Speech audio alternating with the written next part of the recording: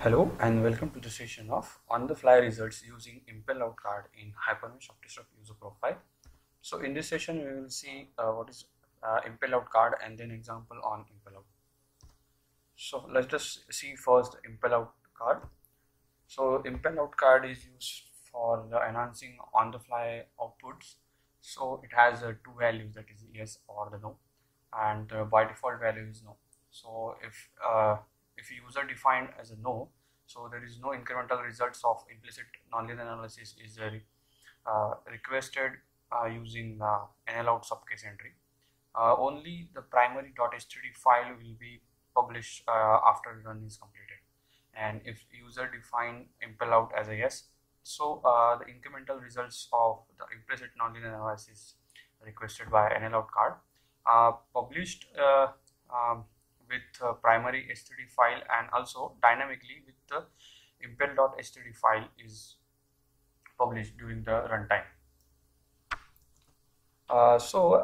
If IMPLOUT is set to yes, then the separate underscore impl.std file will publish, and which contains on-the-fly results during the runtime.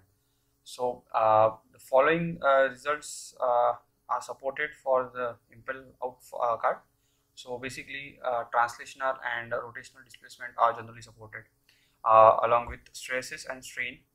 So for the stresses, elemental corner or Gauss data are supported, and for the strain, element corner, Gauss and thermal also supported for first order and second order solid element, and for first order shell element for a small and large displacement implicit nonlinear analysis. So if let us consider the above statement, so it is not supported for second order shell element for large displacement. It only support for small displacement implicit nonlinear analysis. Similarly, for 1D elements, for 1D C bar, C beam or joint G elements, which are supported for both small displacement and large displacement for elemental stress and strain results. Contact results are generally supported for both small and large displacement for N2S or S2S, that is node to surface and surface to surface contact. Similarly, SP force is also supported for both small and large displacement implicit analysis. And if MAT S1 is present, then no elemental on the fly results are output for second order shell. So second order shell will not support for on the fly results if MAT S1 card is present.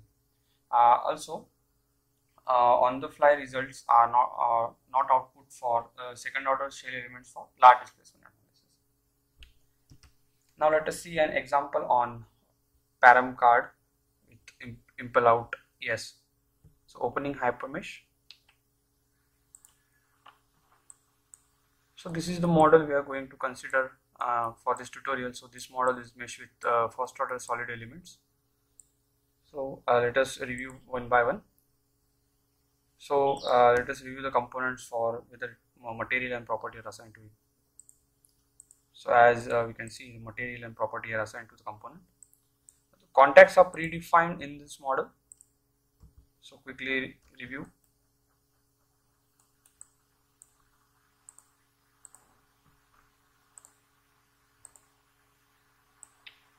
Also, we have various load collectors predefined with this.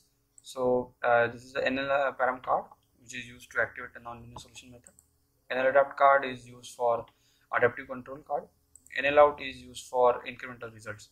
So here this is a value as a 10 for incremental output, and SVNON CNV, that is save non-convergence, so we consider as a yes. So this will help you to publish output request, output results, even if the nonlinear solution will not converge. So we have boundary conditions, constraints, and forces. So the one end of the plate is constrained in all 6 degrees of freedom, and external force of 500 Newton is acts on the other plate, along with the pretension of 5000 Newton. Load steps also are predefined in this model. So let us review the load step. So this is the first load case of pretension with the analysis type as nonlinear static analysis.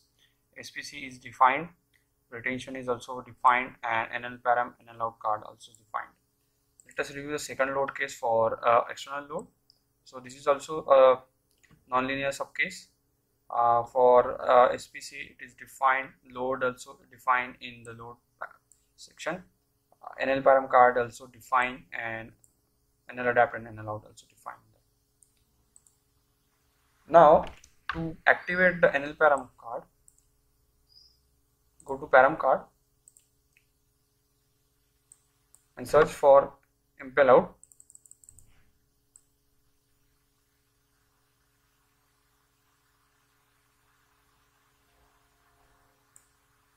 Here click on IMPLOUT and define the value as yes. Now export the value, export the solver deck name as IMPLOUT sample. Click on save, then click on export.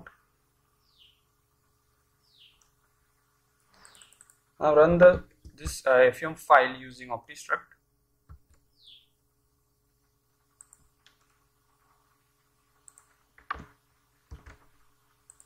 Open the file and run this file using OptiStruct solver.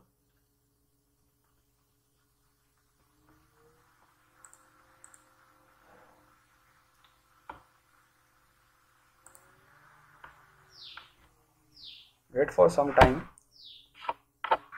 to see the on-the-fly results of IMPLOUT. Opening Hyper-V. Now load the results of impl.h3d file. Then click on apply.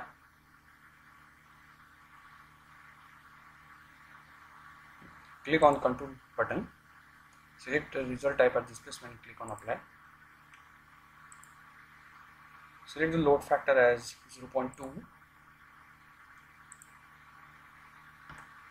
So as we can see here, we have a load factor up to 0.2. Now if the output file will update, so let us again load that impl.h3d file.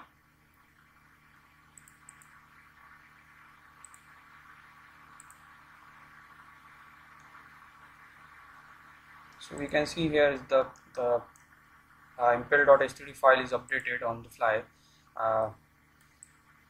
So it is updated according to the .out file. As the solver is solving this model, the .h3d file, impl.h3d file is getting updated dynamically during the runtime. So impl.h3d file works with the help of IMPLOUT. Thank you very much for watching the video.